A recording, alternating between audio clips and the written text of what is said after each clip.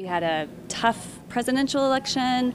We had a governor's race. I mean, it's hard to come back out for another vote. To merge or not to merge, Essex residents weighed in and asked questions Tuesday night at the sixth and final public forum before next week's vote on whether or not the town's Parks and Recreation Department should combine with the villages. Recreation for both communities is very vital. The village of Essex Junction is within the town of Essex. For the last 40 years, the two departments have existed side by side.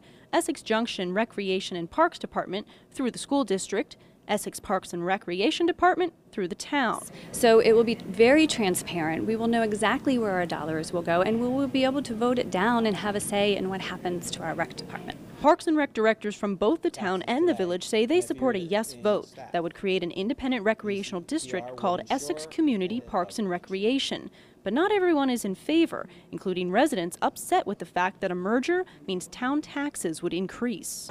As a resident of the town, what am I going to get out of this? And they have an answer that's posted on their website, and it's, got a lot of words, but I think it could be summed up with one word: nothing.